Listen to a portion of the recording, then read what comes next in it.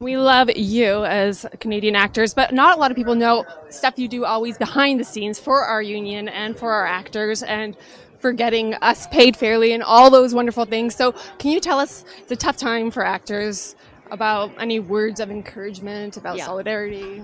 It is a really hard time, but this non-union work that is now being sort of pushed by the advertising agencies, by the producers, this is a race to the bottom. Don't be tricked by somebody saying, oh, it's going to be the same as union. We're paying the same as union. They're paying the same as union right now, but they don't have to tomorrow. Now it can drop down. Well, you've already worked for that. Well, maybe you'll work for this. Well, maybe you'll work for a peanut butter sandwich. You know, this is where it goes. The union has given us so much. It protects us in ways you never even understand on set, safety on set, in ways you don't even have to think about because it's there for you. We've got to stay strong. We are a talented multitude of performers.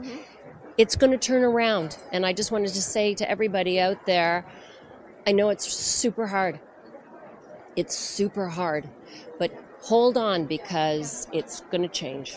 It really is. Your strength will endure and we will change their minds.